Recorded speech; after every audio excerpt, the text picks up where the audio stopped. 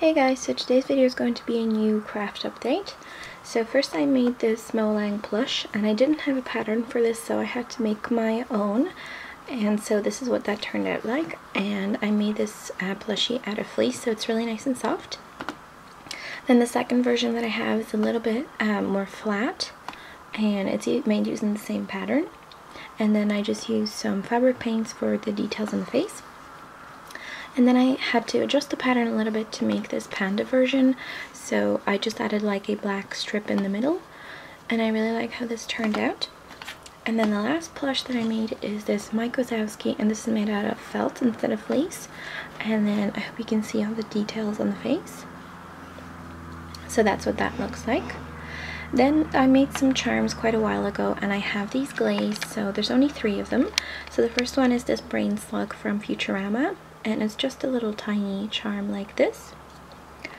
Next I have this zombie cookie, and this is inspired by Dai Kawaii, and I used some googly eyes to just kind of add a different feature to the charm. But what happens to googly eyes when you put them in the oven is that they stop being googly, so they just kind of look the one direction that they're in now. But I like this charm because I added some like grey and purple chalks into it to make it look kind of old and rotting and stuff, so I really like this. And then the last charm that I have that's glazed is this hobbit hole door. So this is the front, and then on the back I just painted in the details that are on the door. And then for my tutorial that I uploaded recently, I made some of these little octopods or octopi, whatever you want to call them. So I have 3 of these, the green, the orange, and a purple one like this. I also made another one of these, and this one is just blue with a little bit of purple shading on the tentacles, but I'm not sure if you can see that. And then the last one I made is this one here, and these tentacles on the side is what the necklace is going to be attached onto, and this is just made of black clay with some gold dust to make it kind of look antique. And then inspired by Lilac Sprinkles' recent tutorial for the ring, I made this little octopus ring. So when you put it on, it just looks like this, or you can wear it this way, and it just has all the little tentacles, and there's 8 of them exactly, 3 in the front here and 5 on this side. Then inspired by someone I saw on DeviantArt, I made this little butterfly charm, and I used some rivets here to attach them onto a necklace. And then this is just black clay that I covered with some blue pearl dust, and then I used paint for the details on top. So I really like how this turned out. Then I decided to make this little tiny bear sleeping on a moon, and I used glow-in-the-dark clay for the moon part, and then I just sculpted this tiny little bear with a blanket. And I hope you can see all the details on the moon because I added in like the little circles and dents to make the texture of it. So this is what the back looks like. And then I also made this tiny little bear, and I put it on a strap with a little heart. So this is just a plain brown bear that you can kind of sit down like this, and I thought it just looked really cute, so I wanted to make it. So that's what that looks like. Then I also made another one of these Totoro charms on the little bezel or the little frame, and this is for a trade, so that's what that turned out like.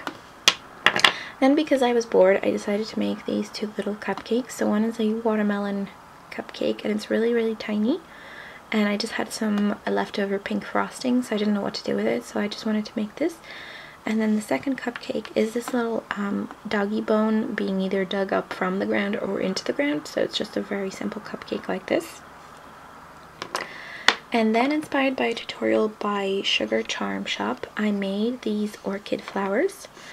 So this is a kind of dark red purplish one called a blackjack, and I made this for my mom.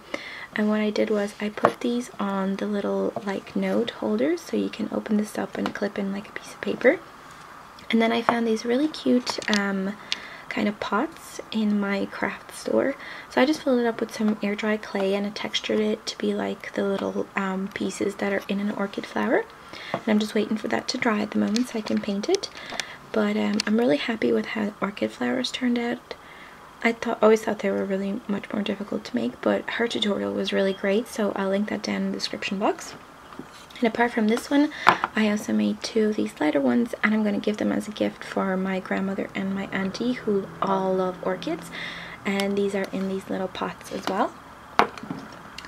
And the next couple of charms I made using these little glass domes that I found. It's a half dome, so one side is dome, the other side is flat. And what I've been doing is I've been painting them into like eyes. And what's really cool when you use them with clay is that no matter which way you turn the charm, it kind of looks like it's still kind of looking at you. So it just gives it a little bit more realistic effect. So I made this Furby charm. And I really like how this turned out, and as you can see, it's all textured on the front as well. The next one that I made was this Mike Wazowski, and you can see the eye is made using that glass dome again. And this charm is actually pretty tiny, so the details for the teeth were took quite a lot of time to make, but I really love how this turned out.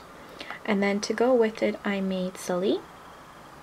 And I haven't seen the film yet, but I'm really excited to go see it, so that's why I made those 2 charms.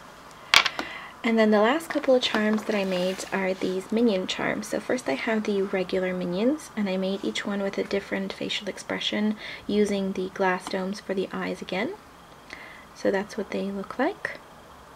And then the last that I made is these evil minions. And I just went to see the movie recently, so I know how these guys come about. But if you haven't seen it, I would really suggest you go see the film because it's really great.